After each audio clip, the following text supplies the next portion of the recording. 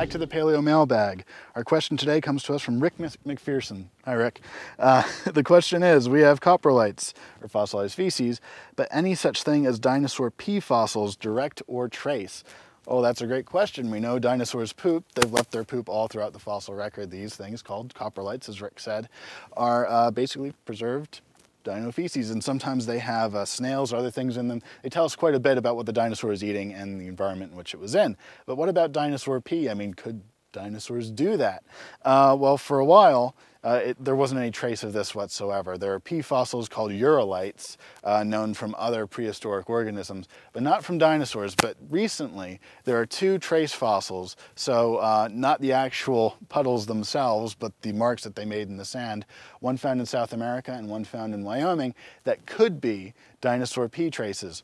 So one is about the size of a bathtub, and it might have been created by one of these large sauropod dinosaurs. The ones from South America are quite a bit smaller, and just these splashes in the prehistoric sand. So what does this tell us about dinosaur biology? Well, if you look at birds today, they often package their urine and their harder material, waste material, together into one package. So you get that goopy stuff on your car or on the sidewalk. It's all in one package. But ostriches, sometimes they jettison the liquid waste first, followed by the solid waste. So if these pea traces are what they seem to be, that tells us that a dinosaur like Brachiosaurus is ambling along, letting out the liquid waste, and then laying down the solid waste.